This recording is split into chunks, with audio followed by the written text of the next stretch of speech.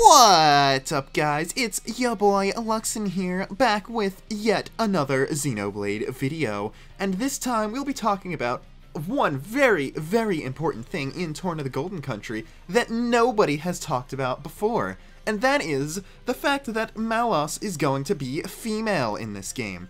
Yeah, not only do I have some pure, concrete evidence objectively proving that to be the case, but I'm also going to go over a bunch of nice little tidbits and things in the trailers that were actually hinting at this, and I figured this out before the data miners found the proof, so I'm better than all of you. But first off, we have to talk about the fact that Torna the Golden Country has been shown off 3 entire times already. Yeah, the first time was at E3 when we got the reveal trailer and a treehouse demo. The second time was at Gamescom when we got another demo, this time by Nintendo's Redbox thingy. That was a video thing that happened and showed off more stuff.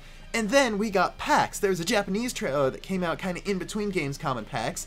But then, GameXplain and Game Informer both got to record 12 minutes of gameplay from PAX. So the first thing you're going to notice is there is no Malos in any of the actual gameplay demos. He only shows up in cutscenes in the trailers. So obviously, if they're trying to hide this very important fact, you gotta make it seem like it's regular Malos in the trailer. So they just shoved the normal Malos from the main game into those trailers, and then in any of the demos, when they're playing on the actual game thing, then clearly they just have to not show Malos, because that would give the entire thing away, you know? It's like keeping a secret. You gotta do stuff like that.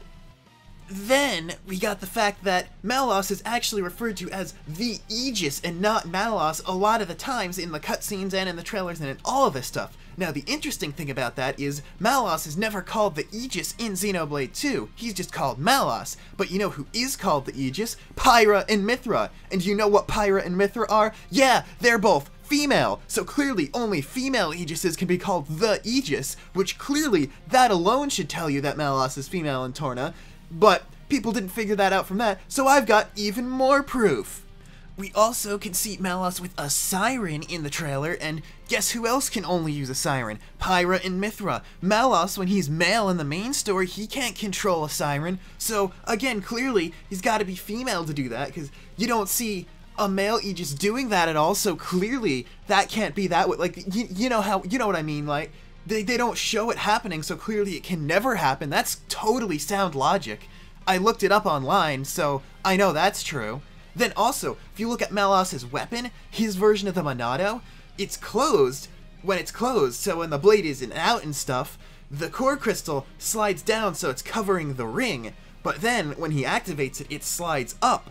And the way the core crystal is touching the ring, and you take the circle shape of the ring and then the cross shape of the core crystal, and guess what that looks like? The female symbol!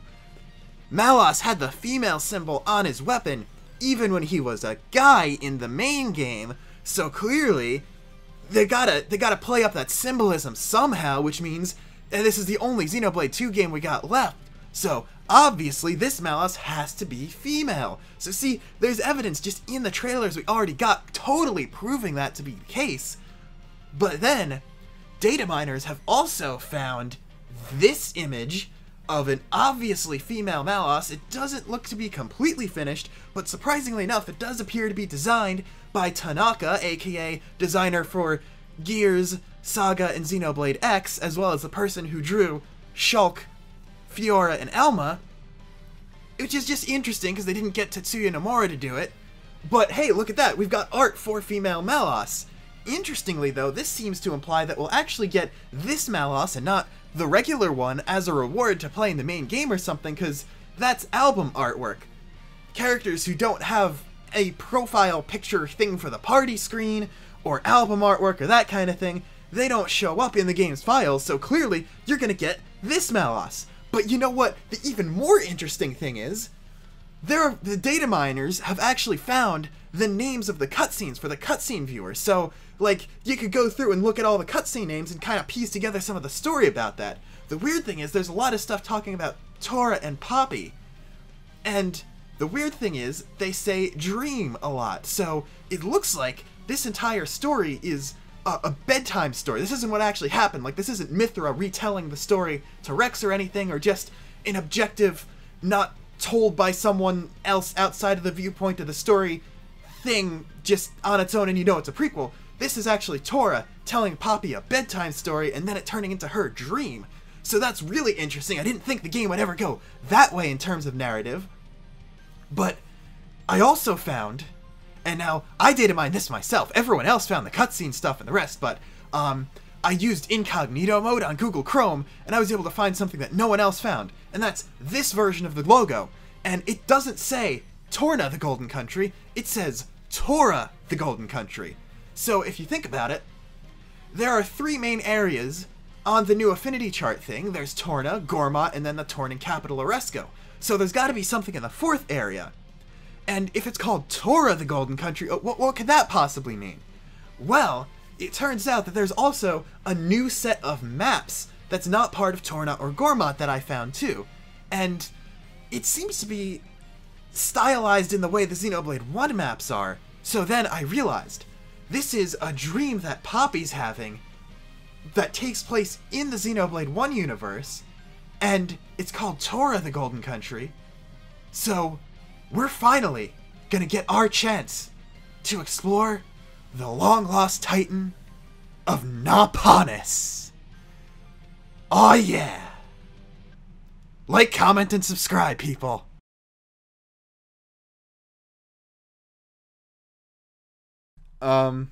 Well, I was originally going to try to extend this to 10 minutes to perpetuate the joke, because of the ad revenue thing, but just recording that 6.5 completely threw my voice out, if you can't tell, so you only have to sit through that much.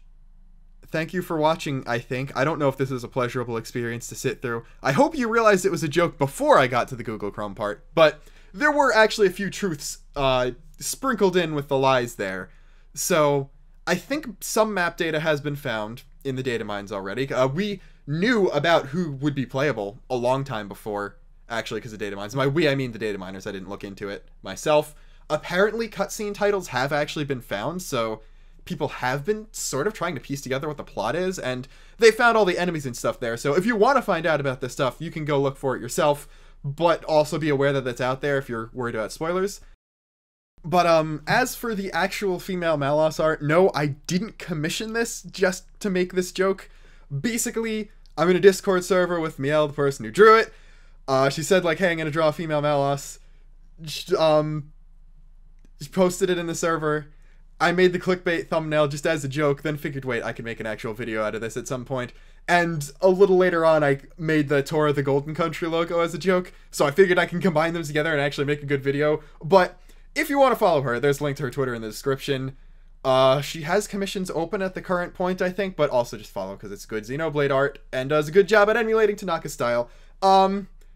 I can't talk for much longer, so thank you for watching this video, and I promise I'll have a legitimate Xenoblade video at some point this week, hopefully. See you guys next time. I hate my throat right now.